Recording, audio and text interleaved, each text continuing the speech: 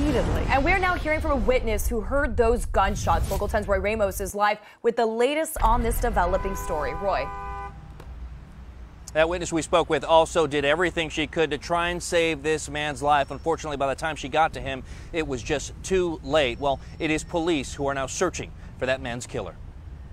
It freaked me out. Witnesses still shaken after describing the moment shots rang out outside of their offices near Fort Lauderdale Executive Airport Monday. And there were 7 shots, and I looked out the door, and there were people from that office running across the street. 3 gunshots.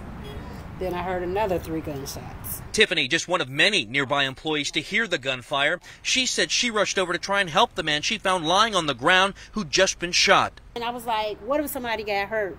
So I ran over to the person. He had blood coming out of his chest area and his head area.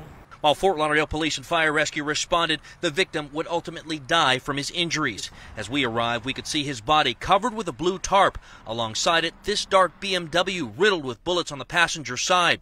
From above in Sky 10, police seen quickly setting up a perimeter, searching for the person who shot and killed him, and who witnesses said drove away just moments after the murder. It was a red sedan. I saw a red car, and that was all that I saw pulling away. As investigators now work to find the gunman, it's nearby workers curious as to what may have led up to the fatal shooting. He was trying to say something, but nothing ever came out. And I did get a chance to speak with Fort Lauderdale Police. They tell us that right now they are trying to inform the family of the victim as to what happened here. Only then will they be able to release his name. Meanwhile, if you have any information that could help them, you're urged to give Broward Crime Stoppers a call. That number, 954-493-TIPS.